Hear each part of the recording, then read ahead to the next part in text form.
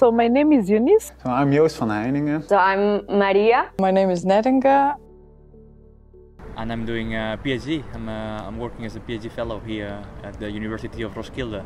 Well, my current position, the official one, is that I am the Director of Waste Management.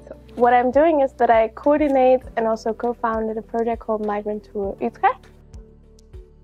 I think like the course changed my whole way of looking at the world, or rather than change it, it kind of helped me understand the reality in which we live nowadays. Learned in concepts and approaches and how they make sense of things and how they relate to those things. And you have to be able to analyze those. My way of thinking is broader compared to theirs. That is not like just static, you know, like sustainability, diversity or something like that. It will benefit a lot for the rest of the master program, because it's like a toolkit, and this toolkit will stay with you. I don't know, at the high school often books write things in such a way that there is a single truth.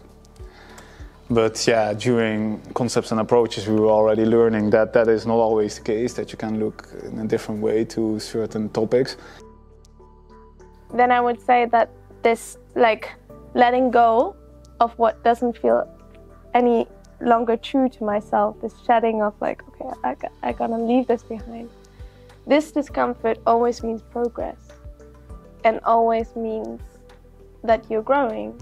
It will come in handy in your career because you're able to relate better with people. It's going to improve your interrelationship skills because then you're not so closed-minded to only think things from your perspective are the right things, you know. You open up your thinking, and when, for example, you're having a discussion, you can see where somebody's coming from.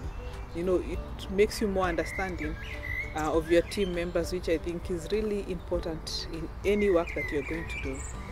Yeah.